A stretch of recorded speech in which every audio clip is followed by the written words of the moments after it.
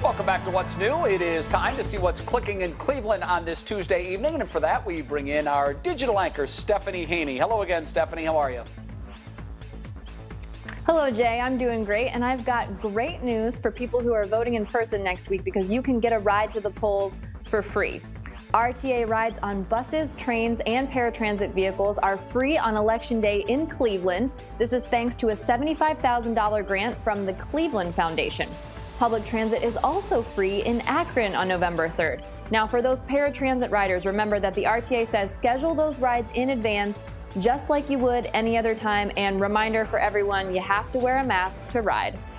Now, let's get to know the man responsible for catching that game-winning touchdown pass on Sunday for the Cleveland Browns. It is rookie wide receiver Donovan Peoples-Jones. He was a 6th-round draft pick this year, but he's a 5-star talent, according to former Ohio State football coach Urban Meyer, who said he should have been a top 10 pick. So basically, he was a steal for the Browns.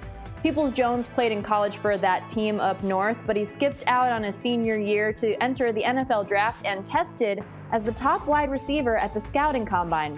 Now with Odell Beckham Jr. out for the season, Peoples-Jones could see more playing time, especially if the Browns don't trade for another wide receiver before the deadline on Tuesday.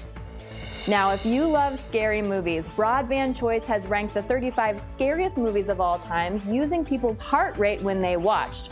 And the #1 spot goes to Sinister, starring Ethan Hawke. In that movie, he plays a true crime writer and he's trying to solve a murder for his next big hit, so he moves his family into the victim's home, and you can imagine how that goes.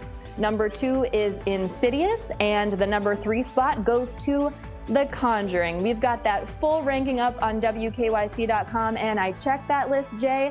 I am proud to say that I've actually seen 2 movies on that list, which is 2 more than I thought I would have said. They both gave me nightmares and they were ranked very low, and that's about as good as it gets for me with the scary movies. Yeah, I'm with you. Not a huge scary movie guy. I will say, for me, Amityville Horror scared the bejesus out of me. It was crazy when I watched that. I couldn't sleep with a light off for about a month. I was young. Shouldn't have been watching it, but that's my scariest movie.